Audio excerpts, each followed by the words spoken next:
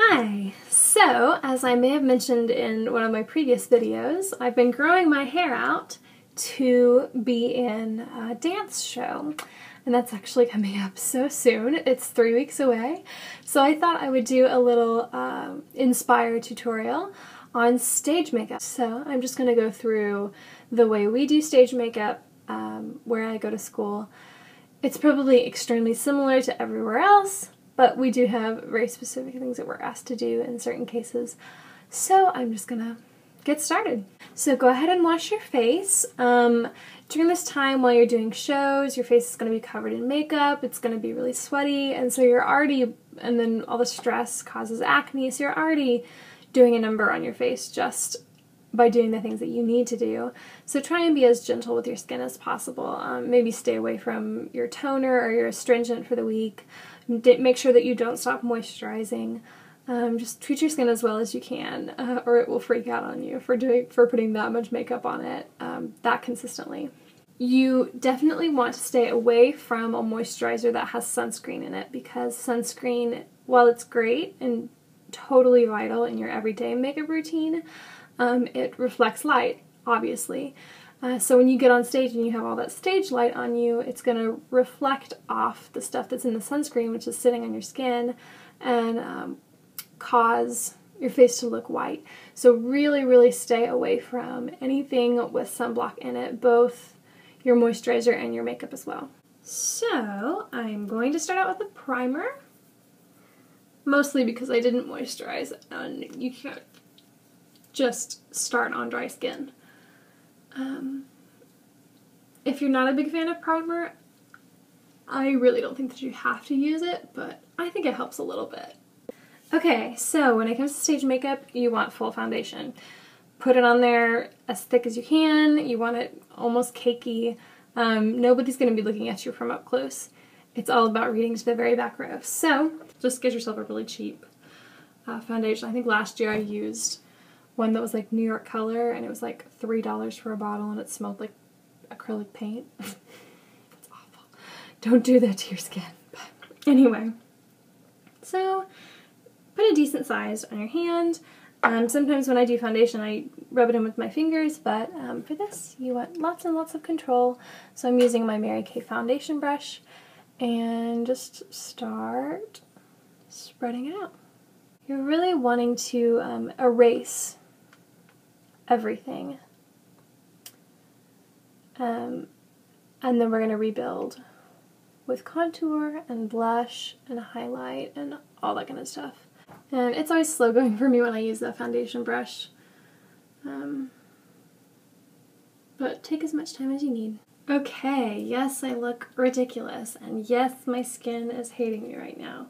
But we're going to go into the next step, which is bronzer and blush. Now, the OCU prescribed way of doing your blush is to do your blush not on the apples of your cheeks, but under the apples of your cheeks. And I find that every time you run the performance, someone always gets a note like, you need more blush, you need darker blush. And it's hard to find that literal brick red blush without looking like a skeleton. So what I like to do is do bronzer first as a contour, and then do the blush on top of that. I'm no expert contourer, but I like the tip of using the number 3. So you're also going to contour on your forehead into that kind of number, into that kind of roundish, and along your chin to complete the bottom of the 3. And notice how these are very clear lines on my face right now. We're going to blend it in a second. And next I'm going to use blush. Do as I'm told and put the blush underneath.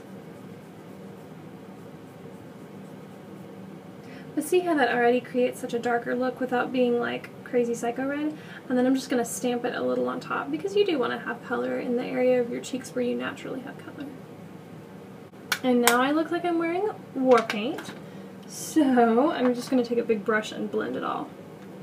The other important aspect of contouring is doing the opposite, which is highlighting. And I don't have a highlighting powder, because I just literally never highlight, but I'm using, it's like a cream, what is this? Shimmering Facial Whip. It's like a cream blush that's intended to make you look dewy, so it's kind of shiny, super shiny.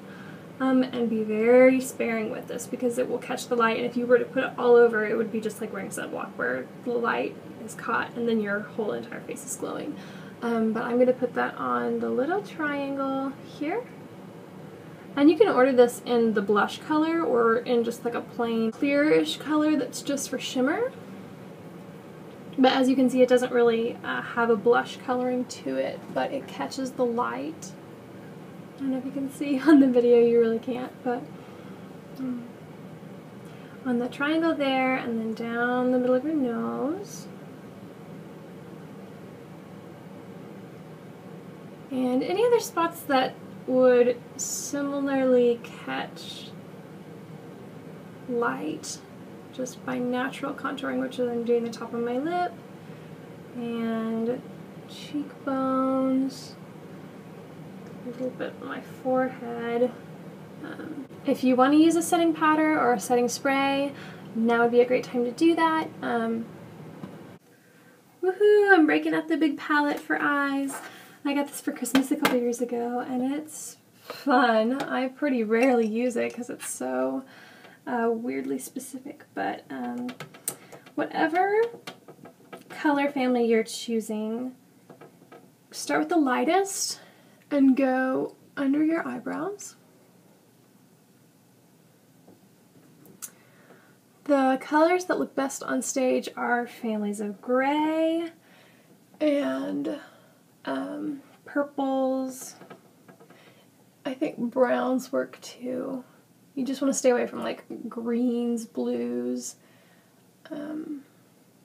pinks, yellows. You're also going to do this lightest color on the inside of your eye. Okay, so the second lightest color goes all over the lid. Okay, I'm already starting to look scary, which that means I know I'm doing it right. So then you're going to take your third lightest, or your second darkest, and go in the crease. And then your very, very darkest, which for me is a true black, in the outside corners. Go ahead and do eyeliner all the way around. I've just realized I don't have any black eyeliner left, so I'm going to try to make do with this brown eyeliner. Okay, so that did not work well. It legitimately looks scary. It would actually probably pass on stage because no one's close enough to be able to tell, but I did go ahead and wing it, which I normally never ever do. I never wing my eyeliner because my eyes are the wrong shape for that kind of look. I just think it looks ridiculous on me. Looks great on other people. It doesn't look good on me. But on stage, you want to be as over the top as possible, so go ahead and wing your eyeliner. When it comes to mascara and eyelashes, you are supposed to do false eyelashes, but I literally hate them so much with a passion that I have found ways of getting around doing false eyelashes. First you curl, and because it's warm in my apartment right now, my eyelash curler is not freezing cold, but if it's been sitting in your car or if it's just really cold, it's best to have it room temperature or warmer. So run it under some warm water, stick it in your bra while you're doing the first part of your makeup. It's like a curling iron. It's not going to make any difference if it doesn't have a little bit of heat to it. And do one layer of the most volumizing mascara you can find. And then here's the tip, is to put powder on them before you do a second coat. And I saw this on Pinterest, of course, and it was done with baby powder, but I've also seen it with cornstarch. And then add a second layer of mascara. There we go. Truly terrifying. If you're not afraid of fake lashes, please absolutely go for it. Me and fake lashes just don't get along. Eyebrows. You want them to match the intensity of your eye makeup.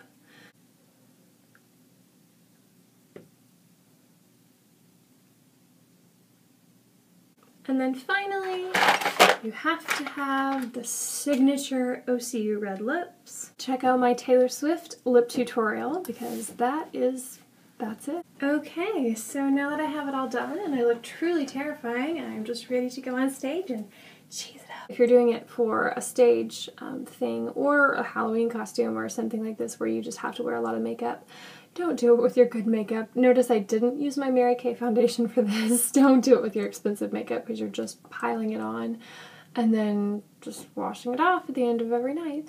So there you have it, a stage makeup tutorial. You can kind of do it in different levels depending on the situation. Like when we do costume runs in the studio, there aren't all those crazy lights on me, so I'm probably not going to do the face portion at all, but I would do the eyes and the lips. But yeah, when you're on stage, you want as much face as possible. Thanks for watching, and best of luck with your makeup, and best of luck with your show. P.S. This is what it looks like when you get done taking it off. Ew, so much makeup, gross.